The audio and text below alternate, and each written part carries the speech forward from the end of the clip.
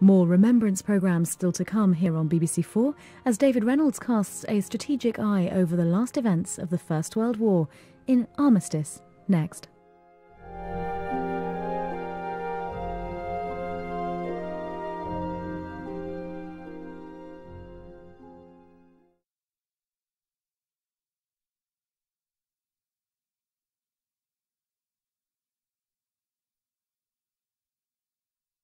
You know, your hope is that he's going to come back in that door just one more time and say, I'm back, and storm up the stairs. But, I mean, reality knows that he won't be. BBC2 honours the fallen, Saturday at 9:05.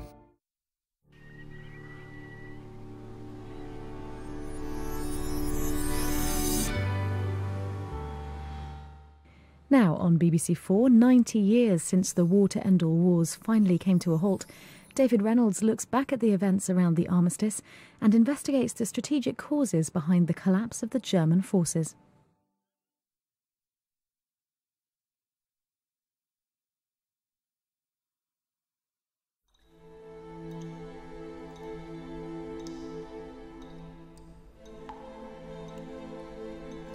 What does Armistice Day, the 11th of November 1918, mean to you?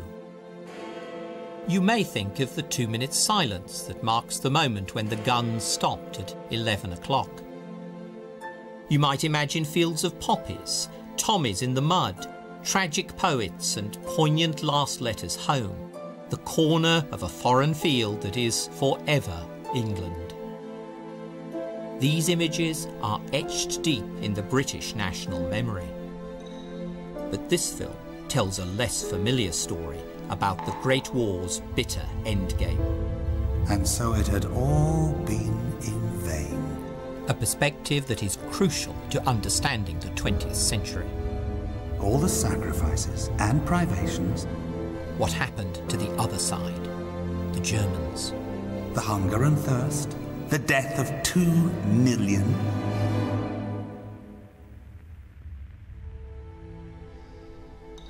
Blinded by a gas attack, a young German army corporal had listened from his hospital bed with helpless fury to reports of what was happening to his country. Was this the meaning of the sacrifice which the German mother made for the fatherland? For this corporal, and most Germans, the 11th of November was not the long-awaited day of victory and peace, but a humiliating surrender forced on Germany by revolution at home. The armistice was a moment of national shame, the roots of another war. I, for my part, decided to go into politics. The embittered corporal was Adolf Hitler.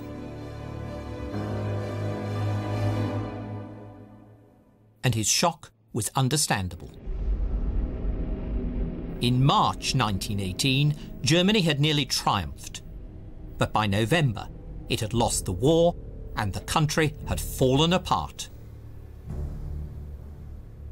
The central character in this almost Wagnerian drama was Germany's military dictator, Erich Ludendorff. His will drove the Reich towards victory.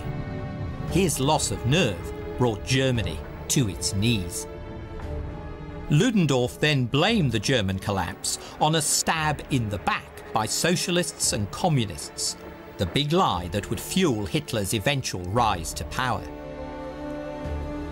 This film tells the real story of how, after repeated attempts from 1914 to grab total victory, Germany plunged in 1918 to total defeat. Historians and journalists like to explain why wars start, but endings are equally important. How one war ends can help explain why the next war breaks out. The War of 1914-18 was supposed to be the war to end all wars, but in its ending, it sowed the seeds of an even more appalling conflict just 2 decades later. If we want to understand that larger tragedy, I believe we need to unravel the extraordinary story of the armistice.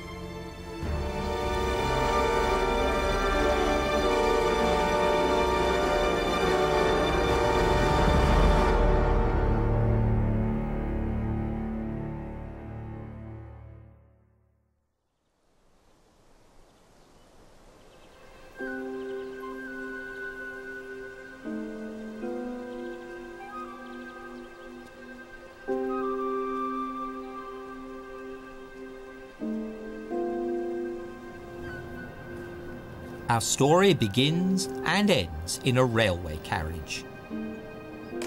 In fact, probably the most celebrated rail car in the history of Europe.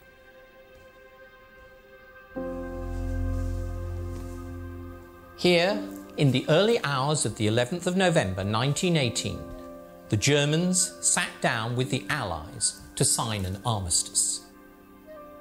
An armistice is usually just an agreement to stop fighting, to create a breathing space in which a peace treaty can be negotiated. But the armistice of 1918 went a lot further.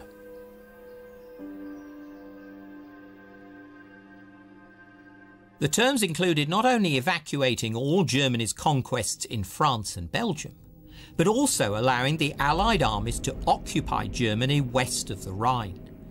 The Germans also had to surrender 30,000 machine guns, 5,000 cannon, 1,700 planes and all their U-boats. In effect, the entire German capacity to wage war.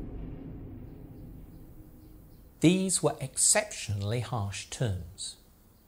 Germany had embarked on war, determined to become a world power equal to the British Empire. And in 4 years of fighting, the German army had never been pushed off French soil. Yet this armistice imposed nothing less than Germany's abject surrender. The question is why?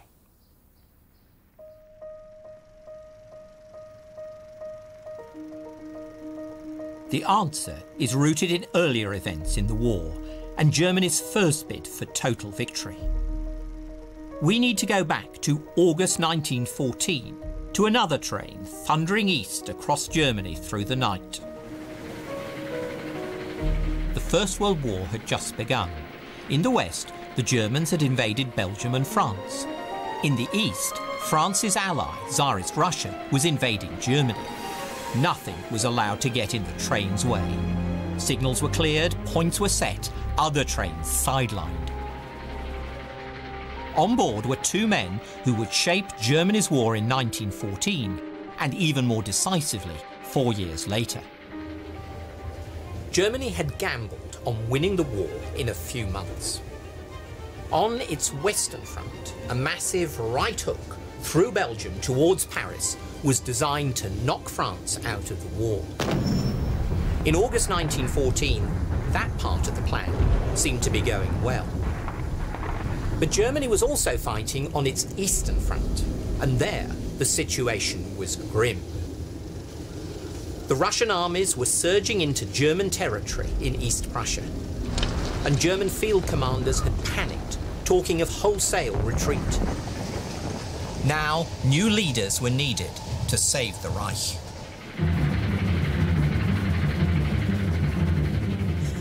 One of the men the German Supreme Command had turned to was a veteran of Prussia's great victory against France in 1870. Paul von Hindenburg was retired and in his late 60s, but he was competent, calm and renowned as a die-hard patriot. His aristocratic ancestors were career soldiers. In childhood, his nanny quelled protests with the command, "Silence, in the ranks." When the call came, Hindenburg unquestioningly got his old blue uniform out of the cupboard. After 3 years' retirement, it was a rather snug fit, but there was no time to get one made to measure in the new issue field grey. Hindenburg was the figurehead to rally the demoralised troops, but the other general on board the train was a very different character. Erich Ludendorff was an up-and-coming general who just impressed the German Supreme Command by capturing the Belgian stronghold of Liège. Now, as he nervously rolled breadcrumbs, Ludendorff contemplated new orders. You have a new and difficult task, perhaps even more difficult than that of storming Liège. I know no other man in whom I have such absolute trust. You may yet be able to save the situation in the East. Ludendorff was a complex personality. Meticulous, workaholic, and a loner all his life. At school, he wouldn't play with other children if it might dirty his shoes. Regularly top of his class as a military cadet, he drove hard, compromised rarely, and lived on his nerves. Now, Ludendorff was to be the strategist in Germany's war against Russia. He and Hindenburg sped on to the East Prussian town of Marienburg.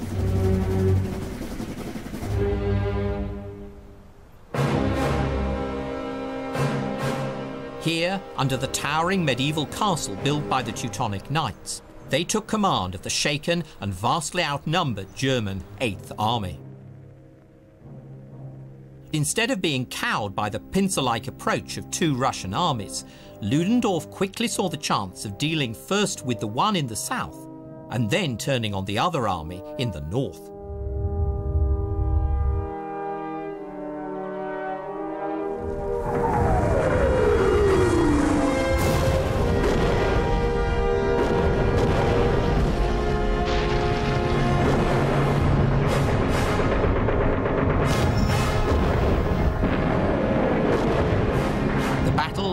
Just 5 days. By the end of August 1914, the Russians had been surrounded and destroyed.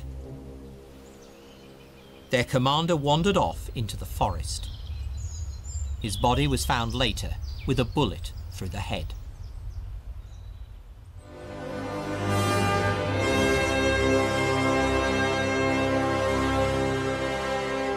For the Germans, this success came at exactly the right time.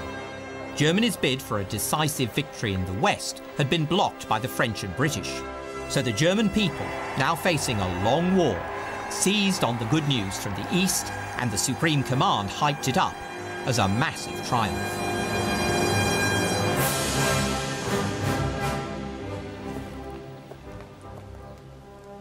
Just a few miles from the battlefield was the hamlet of Tannenberg,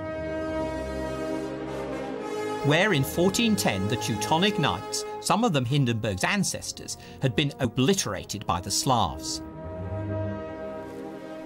A second battle of Tannenberg, with the tables turned, was then sweet revenge for the Germans.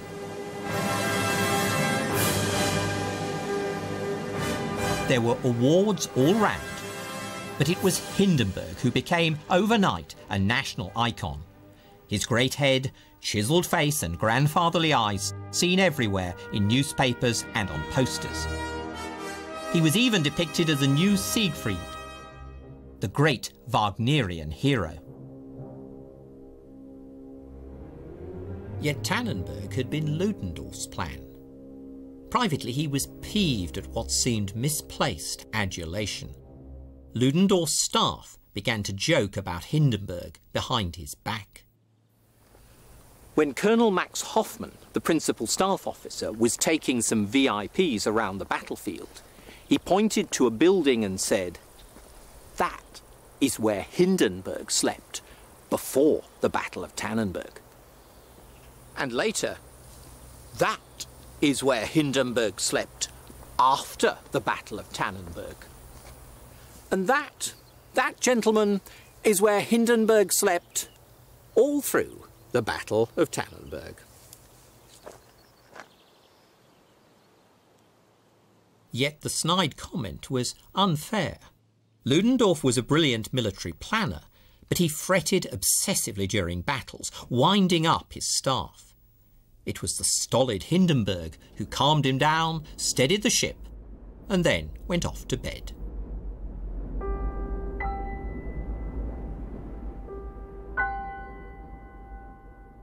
Ludendorff had a very human side, impulsive and vulnerable. He'd fallen in love in his 40s with a divorcee, Margareta. He'd married her and become a devoted father to 3 stepsons. As patriotic Germans, the boys all fought in the war for the fatherland. And in time, their fate would be entangled with his. Ludendorff's feverish nerves and Hindenburg's unimaginative calm. Here were the seeds of problems to come. But for the moment, this was a valuable partnership. Ludendorff was the brains, yes, but Hindenburg wasn't just a symbol. He was essential as a rock-solid presence in the frenzy of battle.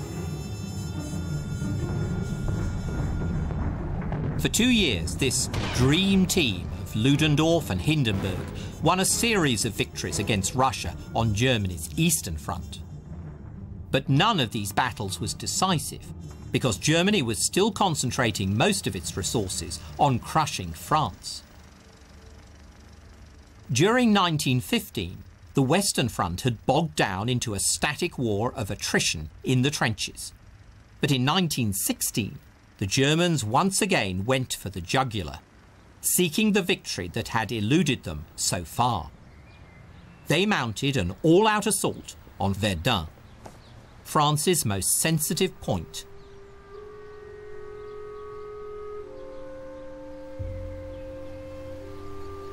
Verdun, on the Meuse River, was a great fortress since the days of Louis XIV. The German Supreme Command was certain France would fight for Verdun. And once committed here, the French, they were sure, could be bled white. The Germans brought up fearsome artillery, more than 1,200 guns, including massive Big Bertha mortars. Codename for the operation was Gericht, place of execution.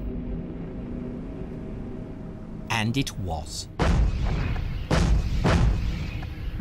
France's high command had been astonishingly complacent. They'd ignored signs of a German build-up and failed to strengthen outlying forts. The French were soon reeling. But rather like Ludendorff at Tannenberg, one general turned the crisis around. When the call came to defend Verdun, Philippe Pétain was absent without leave. His aide had to rush to Paris to drag him away from his mistress. Pétain was unconventional. He came from peasant stock and had led at the front by example. This was a soldier's soldier, harrowed by the eyes of men returning from combat, who, said Pétain, stared into space as if transfixed by a vision of terror. This was the human face of war that Ludendorff never saw. He was a ruthless military planner, a behind-the-lines general. Pétain, by contrast, understood the frontline realities of death and devastation. Practical and realistic, Pétain reinforced key forts and organised the French artillery into a concentrated system of firepower directed at wherever the Germans attacked. Equally important, he turned the clogged, narrow road that led to Verdun into a meticulously run supply lifeline. But more was needed. To divert German resources from the assault on Verdun, the French demanded that their ally, Britain, launch a major offensive to the north. This was the Battle of the Somme.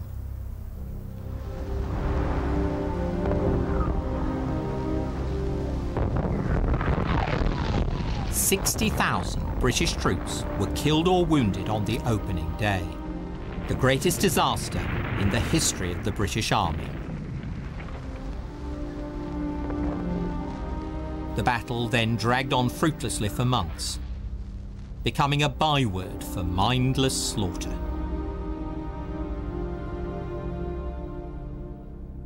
British commander, Douglas Haig, bore much of the blame. A dour Scotsman, he was a veteran of Sudan and the Boer War. But on the Western Front, he seemed tied to a plan. It was tactics before troops, rather like Ludendorff. Politicians in London called Haig the Butcher. Yet, for all the criticism, the Somme did serve its purpose. It helped to relieve pressure on the French back at Verdun. There, both sides were now evenly matched in firepower. And the casualty levels became appalling. Around 800,000 French and Germans were killed or wounded. Even more than the Somme, this was the First World War in all its horror.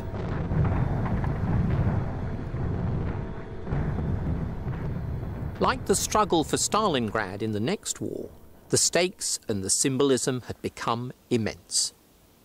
The Battle of Verdun finally ended in December 1916, and it was the Germans who'd been bled to exhaustion.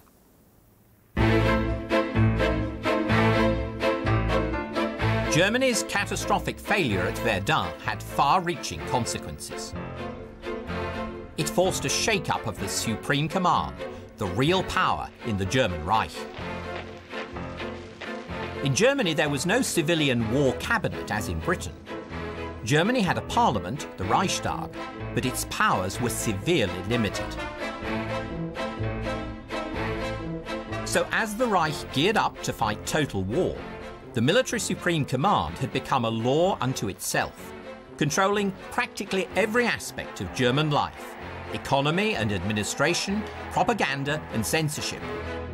It was answerable only to the German monarch, Kaiser Wilhelm II. The Kaiser now made a fateful decision. He turned to Hindenburg and Ludendorff to head the all-powerful Supreme Command. But he did so with reluctance. The Kaiser considered Ludendorff humorless and ambitious, calling him behind his back the Sergeant Major. He also sensed that the terrible twins would undermine his already weakening authority as a leader.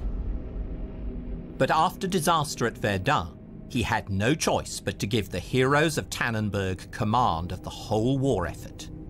In reality, that meant the day-to-day control of Germany and its war had been placed in the hands of one man. The Supreme Command ran the show, and the Supreme Command was really run by Ludendorff. The Kaiser and Hindenburg were nominally his superiors, but it was Ludendorff who controlled the detail of the war, from Flanders right down to the Balkans. In all but name, Ludendorff was the dictator of Germany. And he was a dictator searching for a decisive blow to win the war.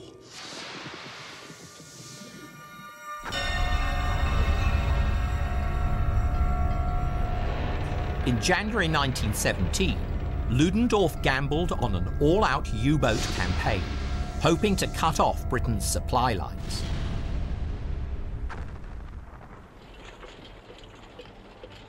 Yet U-boat aggression in the Atlantic brought America, hitherto neutral, into the war against Germany. The USA gradually mobilized all its vast economic resources for the Allied war effort to make the world safe for democracy, in the words of its president, Woodrow Wilson.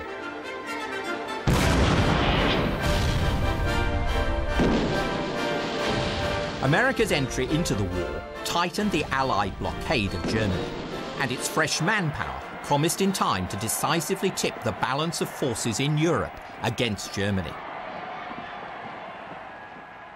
This was the moment when Ludendorff should probably have sought a compromise peace, but he still hankered after a decisive Tannenberg-style victory in the West.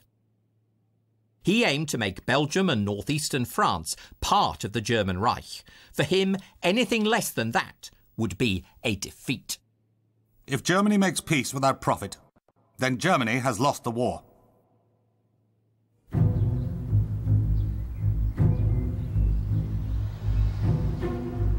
Here, at his headquarters in Spa in Belgium, Ludendorff believed he could still achieve Germany's war aims of becoming a global power to match the British Empire.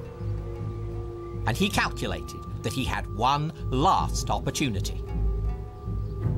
Ludendorff reasoned that it would take time for the Americans to make their presence felt, because the US was only just starting to train an army. And there was further cause for hope. In 1917, the war in the East was finally bearing fruit.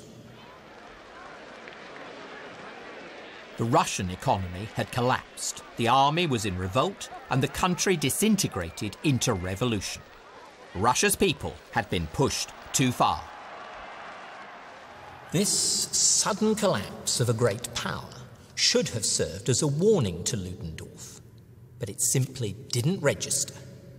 Instead, he saw Russia's revolution as the last chance for a German victory in the West.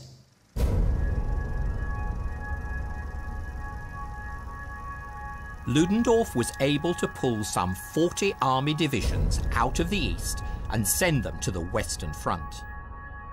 This gave Germany numerical superiority there for the first time since 1914. He planned to mobilize these forces in a massive push towards Paris.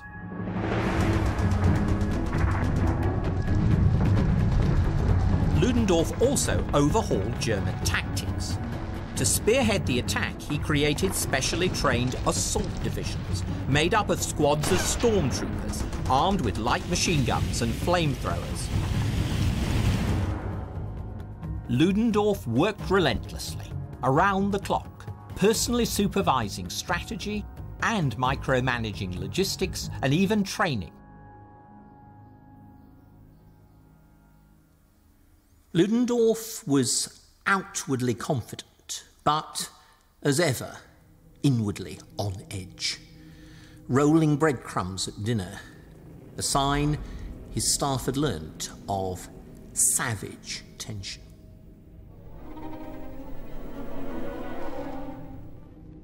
The civilian is too inclined to think that war is only like the working out of an arithmetical problem with given numbers. It is anything but that. On both sides, it is a case of wrestling with powerful, unknown physical and psychological forces. The only quantity that is known and constant is the will of the leader. This faith in willpower was central to Ludendorff's ideal of command. It was almost an abstract force, indifferent to the bodies and blood that would have to be spent. Already one of his beloved stepsons had died for the fatherland, but Ludendorff mourned in private.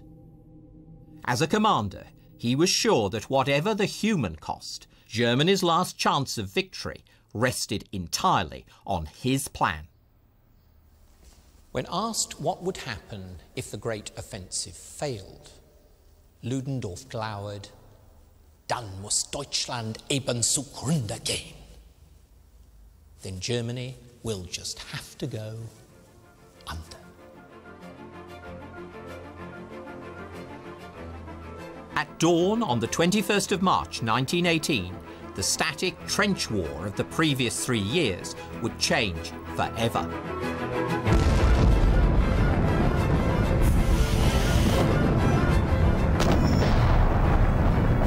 Ludendorff unleashed die Kaiserschlacht, the Kaiser's battle.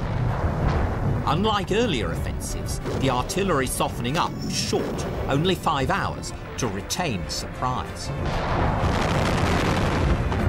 Then the stormtroops advanced, just behind a carefully calibrated creeping barrage, ready to capture the enemy trenches while their defenders were still under cover. The push along the Somme was a great success, routing the British Fifth Army. One British soldier described the experience vividly. They are days of hell let loose, and no time was available for sleep, let alone writing diary. Jerry planes were to be seen everywhere, and he gives us no peace at all. We contest every inch of ground. French storm battalions attacked through us, but it was a ghastly failure. They are chased back under the heaviest machine gun barrage that I've ever witnessed.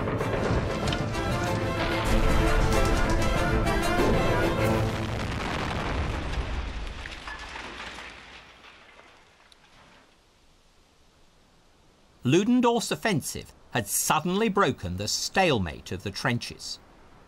A young German officer noted the large numbers of British and French prisoners.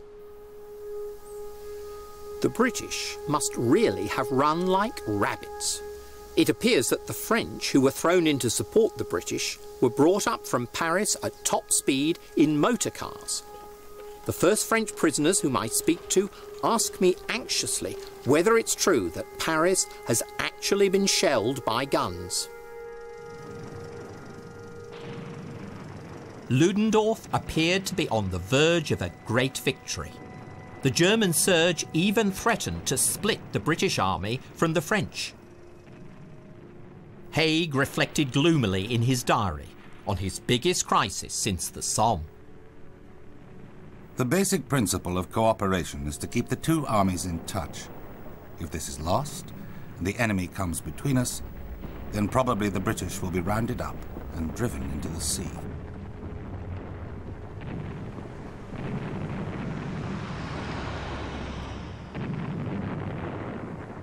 On March the 26th, the Allied commanders held a crisis meeting here at Doullens. Shells were falling near the town, and the atmosphere was close to panic. Pétain was genuinely demoralised. Having fought a major defensive battle at Verdun, he knew how hard it was to stabilise the line once a serious breach had been made. Now it seemed the British army was falling apart, and he doubted that Haig had any answers. Haig was under pressure. He knew that many in the War Cabinet in London wanted to sack him, and he had little confidence in the French generals, fat tavern keepers, as he once called them. Certainly he'd lost confidence in Pétain, who seemed to him totally defeatist. So the initial exchanges at Doullens were very tense. Haig kept talking about his Fifth Army. Pétain said it no longer existed. Eventually, a compromise was thrashed out. The British and French would jointly defend the crucial railway junction at Amiens, key to holding their front together. And to coordinate the armies and their bickering commanders, the French general Ferdinand Foch, Pétain's great rival, was appointed Commander-in-Chief of the Allied forces. This was a vital turning point. It had taken imminent defeat to make the two nations start fighting as one.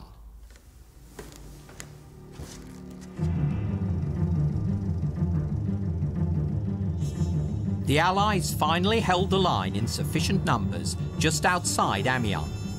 But in April, Ludendorff mounted a new assault to the north, in Flanders, firing off some 40,000 gas shells.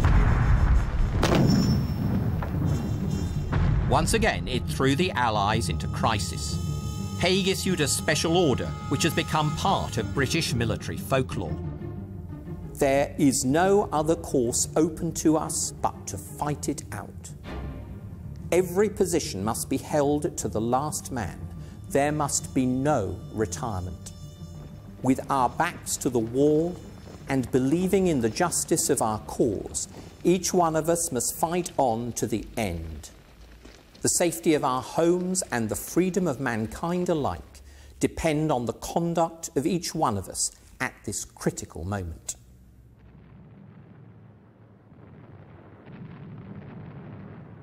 In 4 months, from March to July 1918, Ludendorff mounted 5 great offensives, completely redrawing the Western Front, which had hardly moved since the end of 1914. At one point, the Germans had come within 60 miles of Paris. Yet each stab westwards was weaker than the one before, because Germany was simply running out of men. Of the initial assault strength of 1.4 million soldiers, more than 1/5 were killed, wounded or missing after 2 weeks. German morale began to crumble. The walls tremble day and night. The place stinks of blood, sweat, urine, and wet clothes. The house rings with cries of pain. The number of dead on the lawn of the park steadily increases. In the corner, there is a man digging graves without ceasing.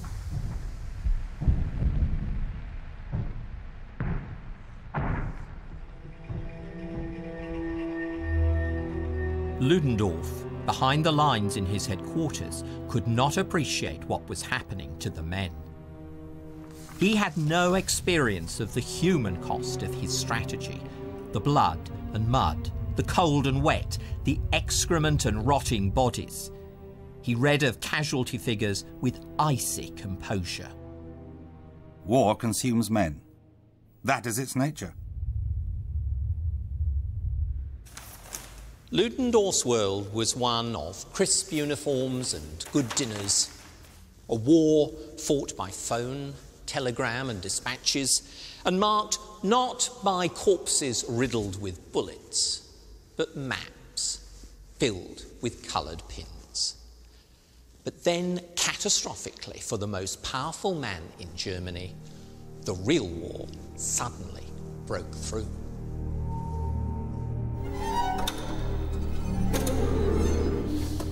At the end of March, Ludendorff got into his staff car.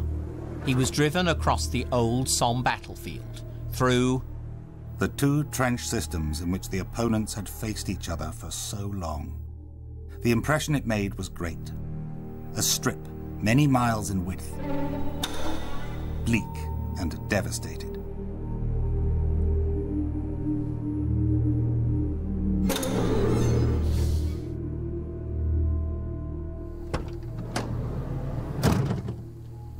By the roadside, Ludendorff was met by grim-faced officers. They walked across a muddy field toward an open grave marked by a rough wooden cross. Ludendorff leaned forward to read the inscription in English. Here rest 2 German flying officers. A soldier pointed uneasily to where the exhumed bodies lay, under a tarpaulin. Ludendorff nodded and walked over slowly. a corner of the tarpaulin was pulled back, and he looked down at the face of his dead stepson, Erich. Germany's war leader stood there pathetically, shoulders slumped, fighting back the tears.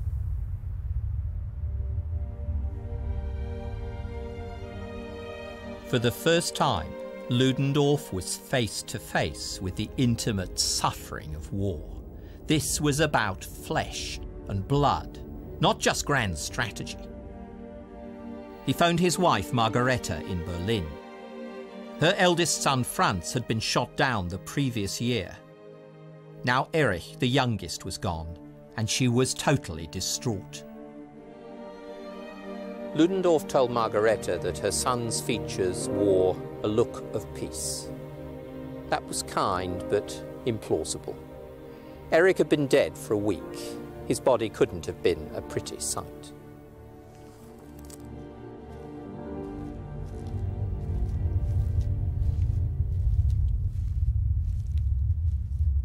Ludendorff had always kept his life in separate compartments.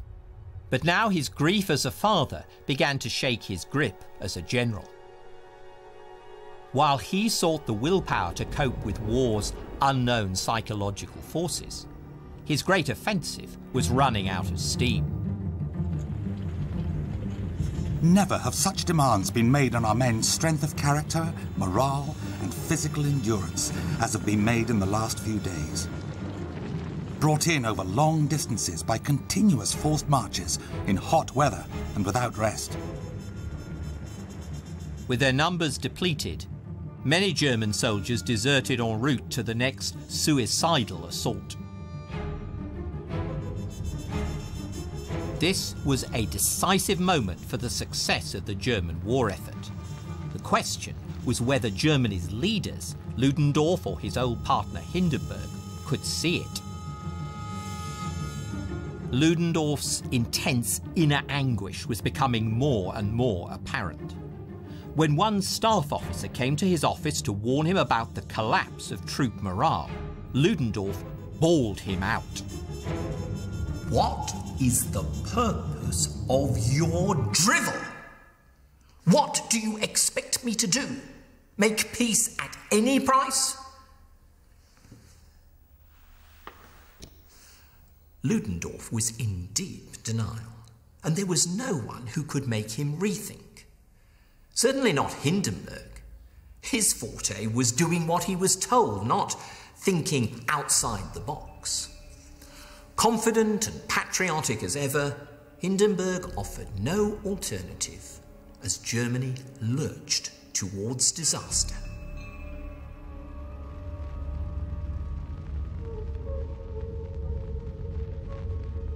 It wasn't just the German troops who were losing heart. The home front was seething with discontent because of rising food prices caused by poor harvests and the Allied blockade. Strikes were being whipped up by socialist and communist agitators. And now the Allies, reviving under the command of the breezy and confident Foch, took the offensive. L'édifice commence à craquer, Foch cheerfully told Haig and Pétain. Tout le monde à la bataille. On the 8th of August, the British blasted through the Germans east of Amiens.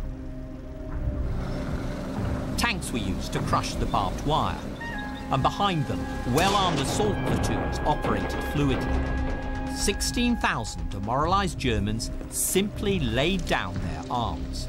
The tide had turned. Haig, who'd struggled to cope with trench warfare, was now in his element in this newly mobile conflict, redeeming his reputation as commander. Even cavalry reappeared on the battlefield, ideal for pursuing a retreating enemy. We are being hauled out again. I shudder to think of going through the Somme wilderness for the 4th time. It will be the same all over again, but without any confidence. Our troops will be thinner and worse. Against us, we shall have thousands of tanks, hundreds of thousands of hearty young men, behind whom there will be an American army, which may number 1 million.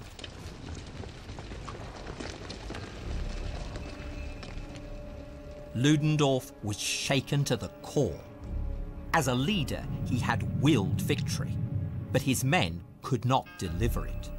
The acid of doubt was rotting his confidence.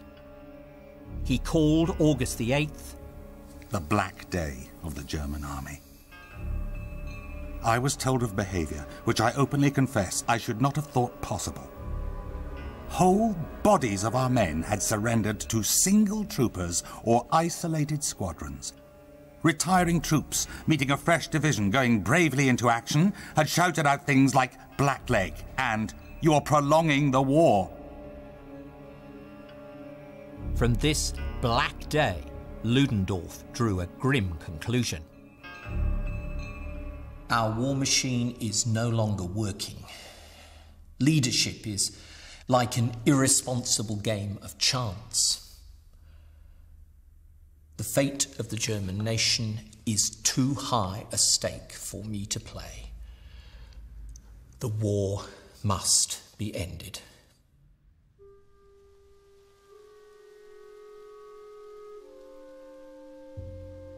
But how could Ludendorff now end the war? One option was to pull his troops back to fortified rear lines, but that would mean abandoning the territory taken in 1918, and this Ludendorff would not do. Instead, he insisted the troops must hold all the ground just gained in France, while Germany's diplomats negotiated a favourable peace. It would prove a terrible misjudgment. Germany's war and Ludendorff's mind were falling apart. Ludendorff was now close to breakdown, sometimes in tears. In secret, he kept visiting the grave of his stepson Erich, whose body had not been taken back to his mother in Berlin. If I didn't send him to you, then that was pure selfishness. I wanted to keep him here. I go to him often. You can rest assured that he is at peace. And it's a lovely feeling to have him here. Ludendorff's worried staff called in a psychiatrist.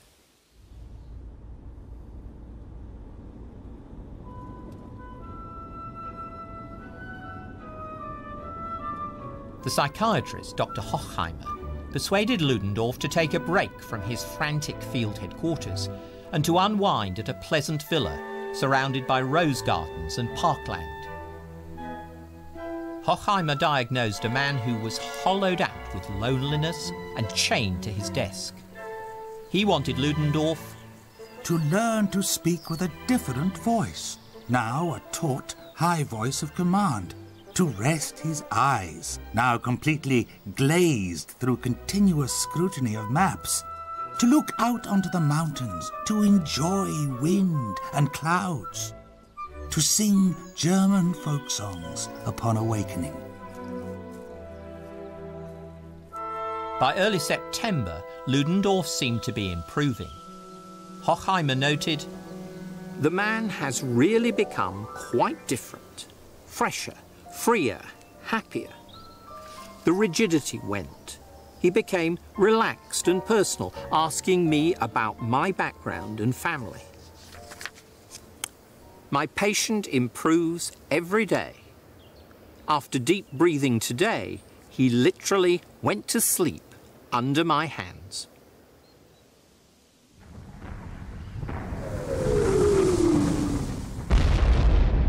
Such rest and recuperation were not available for Germany's exhausted, ill-fed soldiers, whom Ludendorff had willfully driven again and again into the jaws of death. Now combat battalions were at half strength, deserters roamed the rear areas, and those who remained faced renewed onslaughts. It was Britain and France that now had guns, tanks and supplies in profusion, and could fight the kind of mobile war Ludendorff had pioneered in March. And the Americans were coming into the line in strength. In mid-September, they broke through around Saint-Mihiel, taking 15,000 more German prisoners.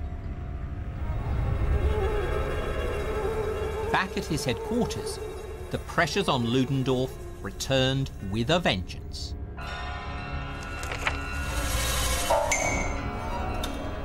The final straw came on September the 28th, when he learned that Bulgaria, one of Germany's key remaining allies, was asking for peace. Some claimed that Ludendorff had a fit, rolling around on the floor. His doctor always denied it. But what is quite clear is that Ludendorff's nerves had finally shredded.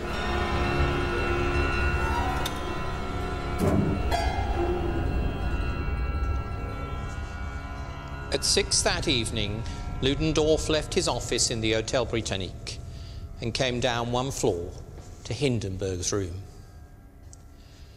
He told Hindenburg the military situation was untenable and that Germany must ask for an immediate ceasefire, an armistice. On October the 1st, Ludendorff announced his plan to stop the fighting to tearful senior officers. One recalled, his grief-stricken face, pale, but with head held high, truly a beautiful Germanic hero. I could only think of Siegfried with his death wound in the back from Hagen's spear. This was a reference to the tragic finale of Wagner's Götterdämmerung, Twilight of the Gods. And it was entirely apt, because a stab in the back would become Ludendorff's swan song. He blamed all of Germany's disasters on the political left, declaring to his staff, "Our own army is badly infected with the poison of communist socialist ideas. The troops can no longer be relied upon. Since August the 8th, things have gone downhill rapidly." Ludendorff was claiming that the soldiers at the front had been undermined by treacherous agitators at home. The idea of Germany's betrayal by the left, the undefeated army succumbing to a stab in the back, had been born. In fact, Germany's collapse was largely Ludendorff's fault. He could have tried to end the war from a position of strength in the spring, or retreated to secure lines in August and given his troops respite to hold on into 1919. Instead, he waited till the army was on the back foot and the home front was in revolt, then panicked and blamed the whole collapse on the political left.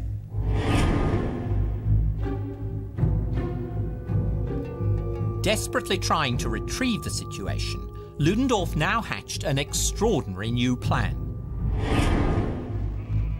He proposed that Germany appeal over the heads of Britain and France directly to the American President, Woodrow Wilson, who he believed would offer softer peace terms. And he wanted to create a new government in Germany to conduct the negotiations. For years, the Kaiser had resisted demands by the left to grant Germany's Reichstag real power. But now, literally overnight, Ludendorff was proposing that the Kaiser perform a U-turn and make Germany a parliamentary democracy with a civilian government. Ludendorff, of course, didn't have a democratic bone in his body. This was simply cunning realpolitik. He calculated that civilians would get a better deal from the Americans than militaristic autocrats like himself.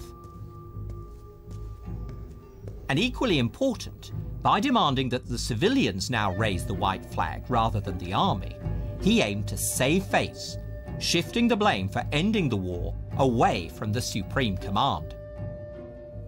This would be a revolution. Yet in Ludendorff's mind, it would be a revolution from above, a shop window democratization, stage managed by the old elite. But Ludendorff had gambled wrongly in the spring of 1918 on military victory. The question now was whether his political strategy would prove any more effective.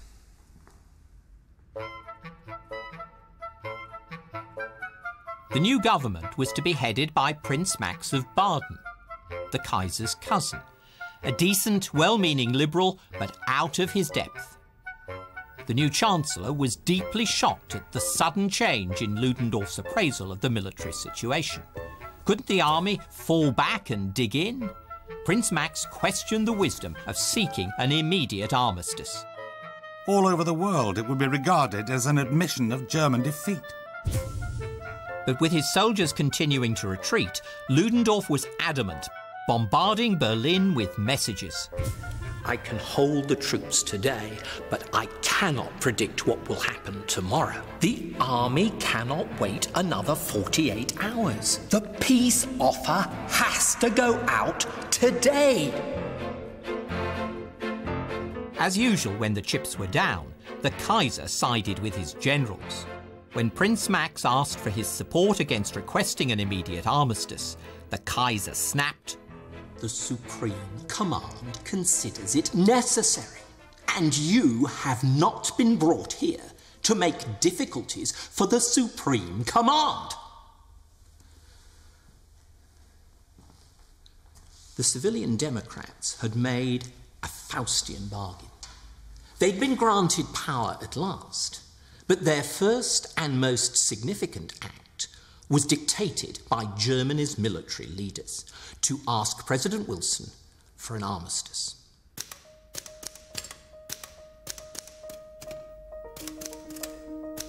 The ensuing exchange of notes between Berlin and Washington was like a game of diplomatic tennis that went on all through October.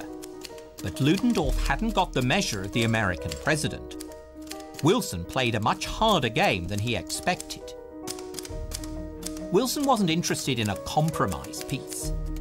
He saw German militarism as the biggest threat to Europe's future. Wilson was a bit of a control freak. He composed the American messages to Germany himself on his own typewriter. The good faith of any discussion would manifestly depend upon the consent of the Central Powers immediately to withdraw their forces everywhere from invaded territory. So much for Ludendorff's hopes of hanging on to chunks of France and Belgium. Wilson's second note struck an even more damaging blow at the German Reich. Democracy was at the heart of the New World Order Wilson envisaged. He now demanded the destruction of every arbitrary power anywhere that can separately, secretly, and of its single choice disturb the peace of the world. The power which has hitherto controlled the German nation is of the sort here described. It is within the choice of the German nation to alter it. When the Kaiser received Wilson's note, he was furious, telling an aide, Read it. It aims directly at the overthrow of my house, at the complete overthrow of the institution of monarchy.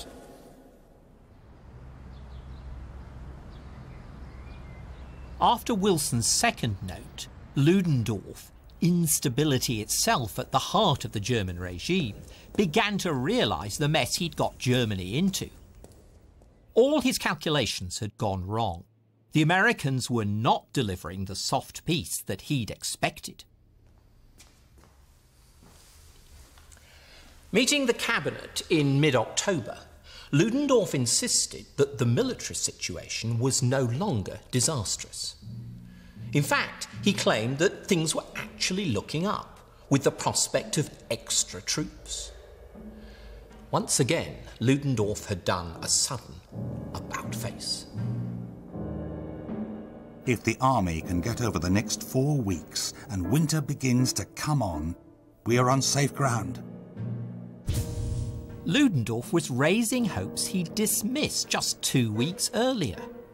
Prince Max and his colleagues listened in angry disbelief, determined now to continue negotiating with Wilson. There was a vast rift opening up between the civilian politicians and the military leaders. This was a power struggle. From now on, Germany would be negotiating not just from a position of weakness, but of internal division.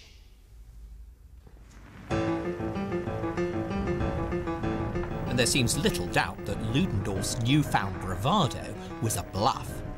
At the front, the German army was disintegrating, and the Allied onslaught continued with mounting ferocity. During the 5 weeks between Germany asking for an armistice and the actual signature, 500,000 soldiers were killed or wounded, even though both the German and Allied high commands knew that a ceasefire could be imminent. The huge bloodshed can be explained in part by the more open style of warfare. But there were other factors, including the entry of the Americans into the war. Here were fresh troops, 250,000 landing in France every month. But in training and tactics, the US Army was still inferior to the British and French, who had learnt the hard way. Often over-exuberant and under-trained, the Americans took disproportionate casualties compared to their more war-weary allies.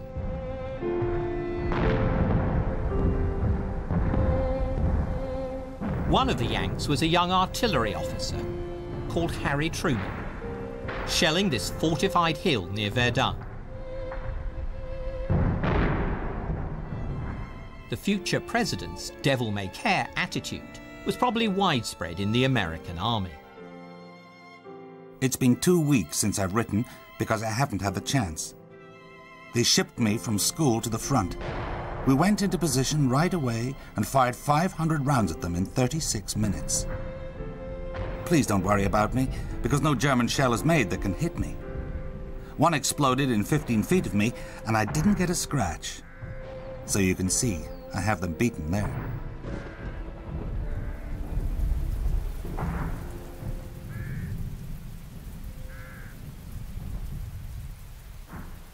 Not all the Americans were as fortunate.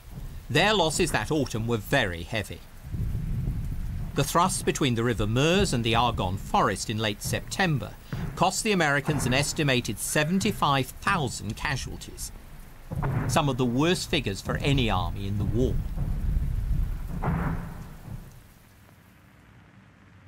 Those lucky enough to live through it also had to survive a flu pandemic, which was sweeping through the military hospitals. Meanwhile, the British Army had become a ruthlessly efficient fighting machine. Whether that was worth the butcher's bill along the way will always be a matter of debate. Just days before the end of the war, Haig recorded in his diary with evident pride a conversation with one of his generals. He finds that our men are fighting better than they have ever done before, and are killing more Germans. He has noticed many more Germans dead after battle. Killing more Germans was a deliberate strategy. Still fearful of what Germany might be able to do, the Allies wanted to fight on remorselessly, to weaken the enemy as much as possible and to strengthen their hand at the negotiating table. From Verdun to Flanders, the Germans were driven back in disarray. In Haig's words, "We have got the enemy down, and my plan is to go on hitting him as hard as we possibly can till he begs for mercy." The Allied generals still assumed the war would drag on into 1919. They didn't know for certain whether Germany would accept terms, and they wanted to ensure that if the fighting resumed, they would come out on top. So, the deaths in those last 5 weeks, though tragic in human terms, were not without point diplomatically.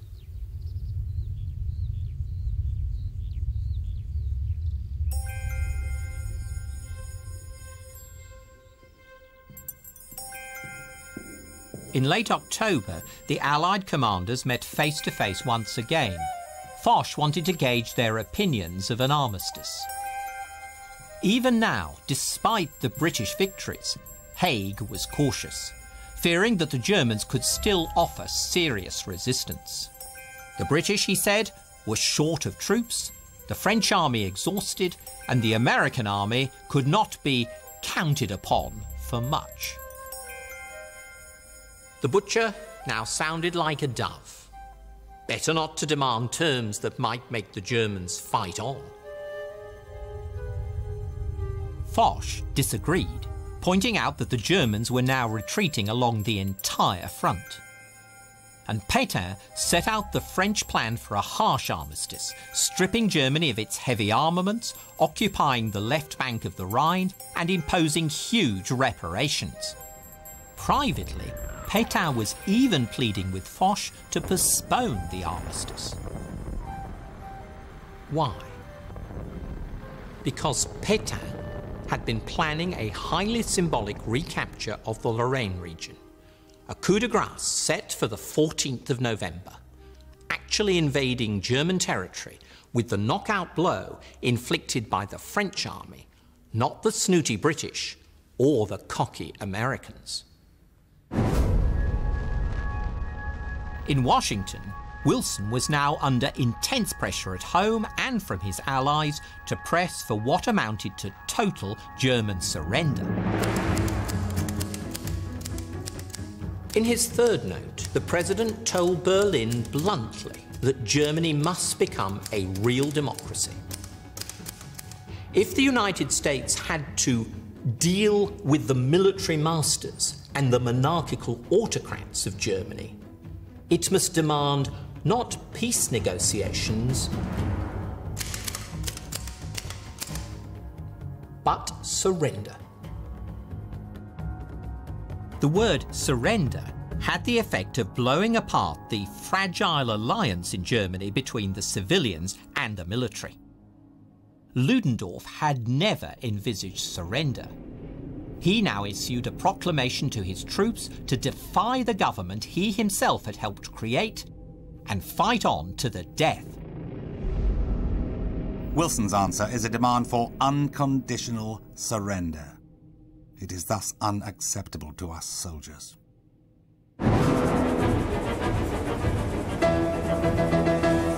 And he and Hindenburg raced to Berlin in a last-ditch effort to make the government break off negotiations. Everything they'd fought for since Tannenberg, a Germany dominating Europe built on a stable hierarchical state, was now in jeopardy.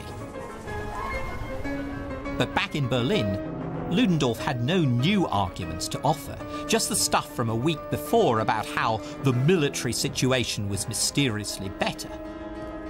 This was willful nonsense, and the government took no notice. It was determined to keep talking to Wilson. Then, shouted Ludendorff, in the name of the fatherland, I throw the shame of it on you and all your colleagues. And I warn you that if you let things go on like this, in a few weeks you will have Bolshevism in this country. Then think of me. There's no point in talking with you any further. We live in totally different worlds. But the Kaiser had stopped taking Ludendorff's side. In a tetchy meeting, he blamed the Supreme Command for losing him the war. Hindenburg now stood by his Kaiser and didn't come to Ludendorff's defence. Ludendorff was isolated. These, said Ludendorff, were some of the bitterest moments of my life. He'd lost the confidence of his emperor and his old ally. It was the end of the road for the Tannenberg twins. Ludendorff tendered his resignation and the Kaiser accepted.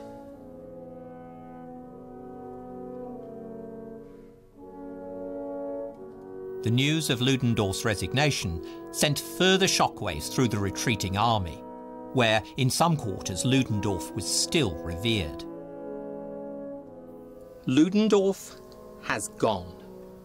That greatest among commanders of armies, the man of iron and energy, has been unceremoniously relieved of his post. Sapped of all willpower, German heroism seems to be sinking into ignominy. In reality, of course, the man of iron and energy was a reckless gambler.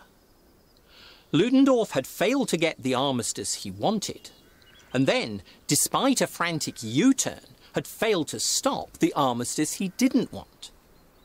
The arrogance of power, bred by 2 years as military dictator, had corroded his judgment. For Germany, the consequences of this almost Wagnerian tragedy were dire. Ludendorff had planned to mount a limited revolution from above to head off a full-scale revolution from below. But his attempt at a controlled regime change was backfiring disastrously. For years, Germany had been like a pressure cooker, heated up for war, but with the lid kept tightly shut by autocratic rule. Now, people learnt to their amazement after all the propaganda that the war was effectively lost. And at the same time, the autocratic lid was gradually being prized off. Not surprisingly, the steam in the pressure cooker exploded.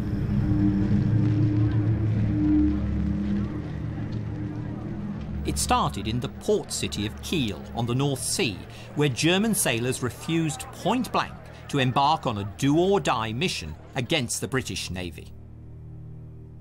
After a tense two-day standoff, the Admiralty rescinded the order for this nautical Götterdämmerung. But it was too late. The mutineers hoisted the red flag and demanded a socialist republic. Within a week, the movement had spread through Germany, even down to Catholic conservative Bavaria. The common demand was for the Kaiser to abdicate. Germany's monarch had gone to the military headquarters at Spar, hoping somehow to rally his troops. On the evening of November the 8th, Prince Max, still struggling on as Chancellor, phoned to tell him bluntly, "Your abdication has become essential to save Germany from civil war. The bloodshed would be laid upon your head. This voluntary sacrifice is necessary to preserve your good name in history." The Kaiser let him finish, then announced, "When the armistice is signed, I intend to return to Berlin at the head of my troops. If necessary, I shall fire on the city."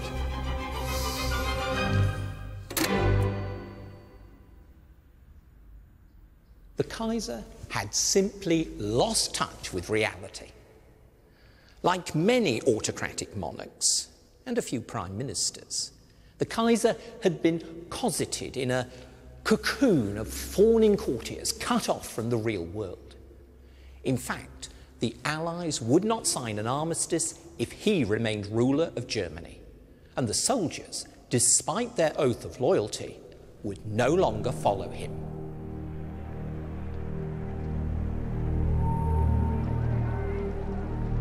Next morning, the Kaiser's aides informed him he no longer had an army. On November the 9th, revolution exploded in hitherto safe Berlin. Thousands of workers and their families, unarmed but militant, were marching on the city centre. Soldiers were deserting to join them. Prince Max had still not received definite news from the Kaiser at Spar, but he decided to jump the gun. He announced that the Kaiser had resolved to abdicate and that the socialists would form a new government. Declaring a republic and giving the socialists power seemed the only way to avert a Bolshevik-style revolution.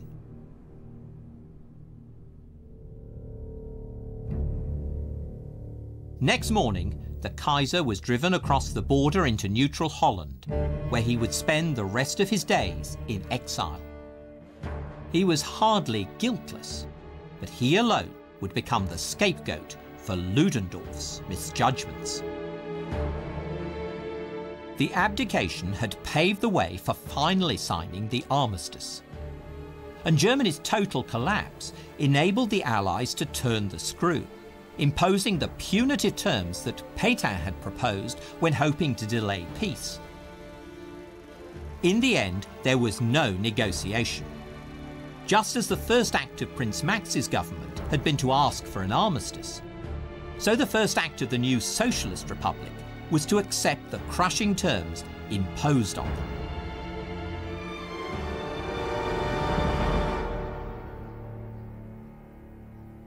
The Germans had fought for a place in the sun as a world power. Now they were humiliated, handing over their empire in East Africa, their vast gains in Russia, and their military hardware.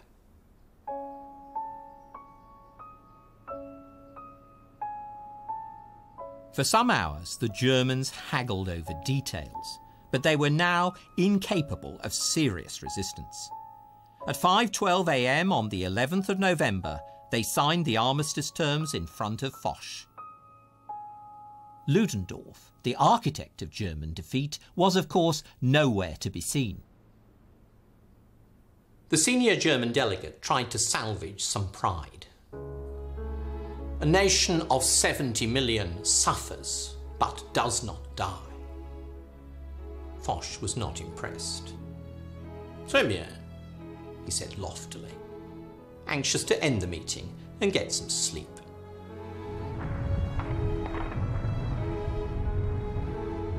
The armistice terms had been negotiated at the very top and in secret. Soldiers in the trenches on both sides were stunned to hear the news. The war is over. How we looked forward to this moment. How we used to picture it as the most splendid event of our lives. And here we are now, humbled, our souls torn and bleeding. Germany has surrendered to the Entente. At 9 a.m., we are staggered to read the news that commencing at 11 a.m. today, an armistice will be enforced at Jerry's asking.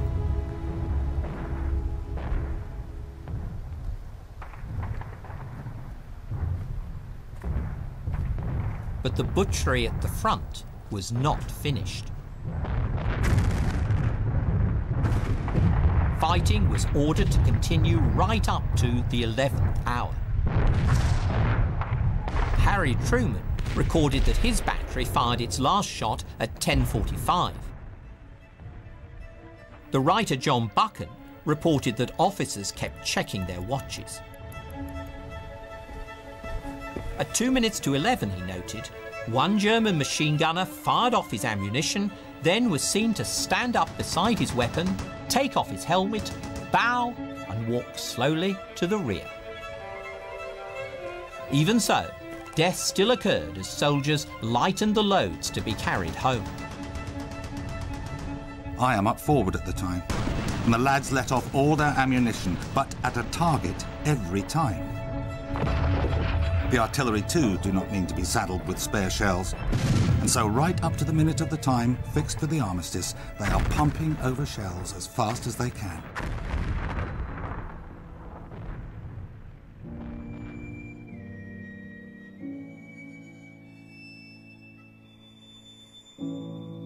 "2,738 men lost their lives on the last day of the war."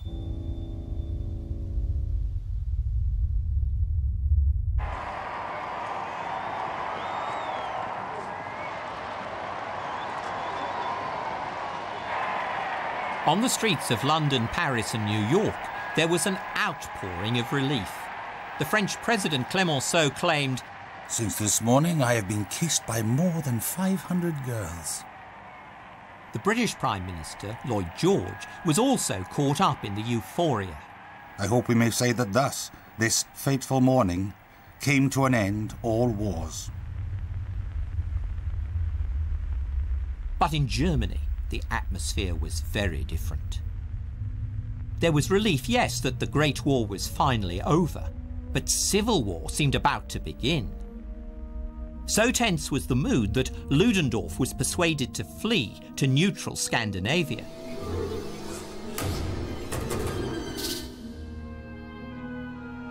Donning a disguise, he had to shove his way through the crowds of radicalized soldiers at the station in Berlin.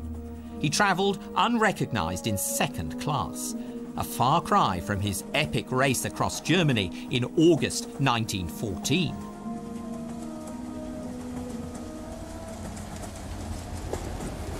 On one level, Ludendorff's plan had badly misfired. He'd lost control of events and the Kaiser had been ousted. But on another level, it had succeeded only too well. The old autocrats had managed to pass the buck. For years, the Germans had been insulated from reality by Ludendorff's military dictatorship. Suddenly, their country and all that they'd fought for had been ripped apart in just a few weeks. And many conservative Germans simply could not reconcile themselves to what had happened. Among them was Corporal Adolf Hitler, recovering in hospital after being caught in a British gas attack near Ypres in mid-October. He heard talk of strikes, of ferment in the Navy, but there was nothing specific. And temporarily blinded, he couldn't read the newspapers. On November the 10th, however, the patients were assembled in the hall of the hospital, and an elderly pastor, trembling with shock, gave them up-to-date news. The Emperor had gone, Germany was a republic, the war had been lost. Everything went black before my eyes. I staggered back to the dormitory, threw myself on the bunk, and buried my burning head in my blanket and pillow. Ever since the day when I had stood at my mother's grave, I had not wept. But now, I could not restrain myself. Was it for this that the German soldiers stood fast in the heat of the sun and the blizzards of winter?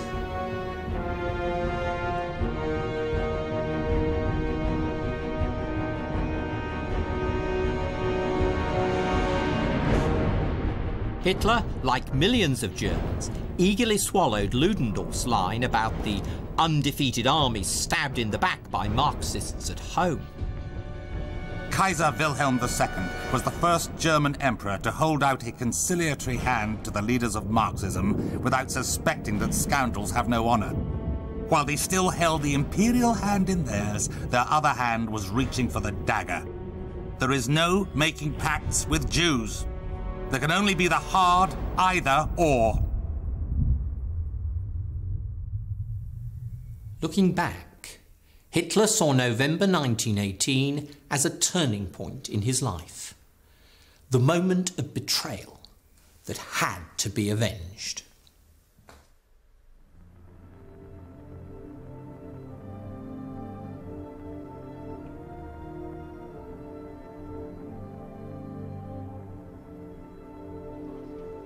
The armistice proved to be the basic draft of the peace terms. The Treaty of Versailles then filled out the details. Although the harsh peace was followed by economic crisis in Germany, by the mid-1920s the situation seemed to be more stable. France and Germany reached out to each other, signing treaties of friendship brokered by Britain. The war seemed to be receding into memory. Yet the memories on either side were very different.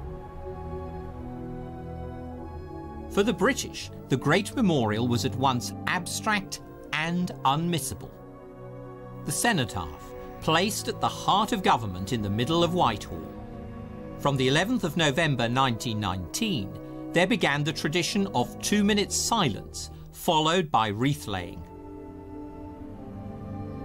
Haig, now a national hero, worked on editing his diaries to put a positive spin on his war.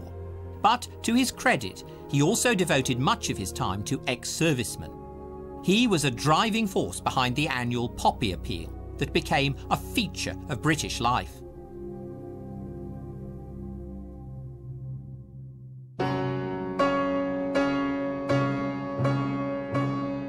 General Ludendorff, meanwhile, threw in his lot with the Nazis, joining ex-Corporal Hitler in the abortive Munich Putsch of 1923. Just over a year later, he was the Nazi nominee for president, but came bottom of the list of 7 candidates with a derisory 1% of the vote.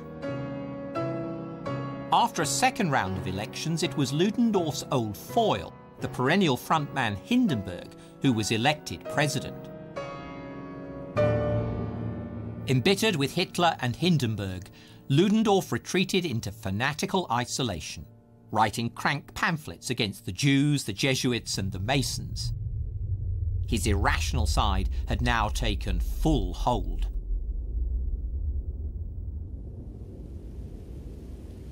Unlike Britain, Germany's Great War Memorial was a battlefield. Tannenberg, the spectacular triumph of 1914 on the Eastern Front. And it was unveiled by President Hindenburg on September the 18th, 1927, his 80th birthday. The monument looked like a cross between Stonehenge, a Teutonic castle, and a Wagnerian set. At its centre was the tomb of 20 unknown German soldiers who died during the battle.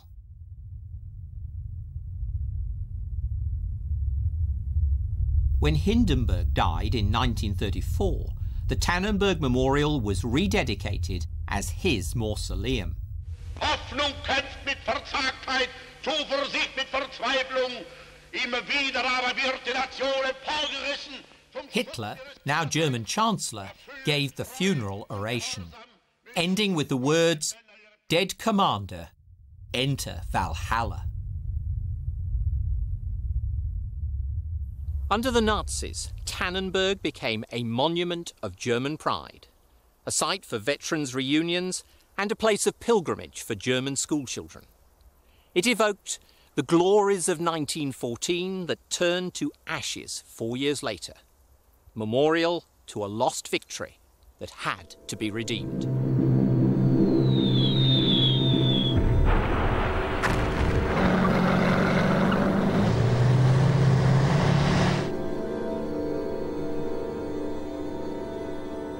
When Corporal Hitler got his revenge in 1940, France, still devastated by its Pyrrhic victory in 1918, was in no mood to fight. Hitler forced the French to sign the armistice of 1940 in the very same railway carriage where Germany had been humiliated in 1918. The site had become a great memorial to French victory. Now, a gloating Hitler sat in the chair Foch had used to stare down the German delegates. After the French had capitulated, the Germans systematically blew up the scene of their earlier humiliation. They smashed up the stone marker which read, "Here, on the 11th of November 1918, succumbed the criminal pride of the German Reich, vanquished by the free peoples which it tried to enslave." But not everything was destroyed. The Germans left just the statue of Marshal Foch, allowing him, as it were, to preside over a wasteland. Ironically, Foch himself had predicted gravely in 1919, "This is not peace, it is an armistice for 20 years.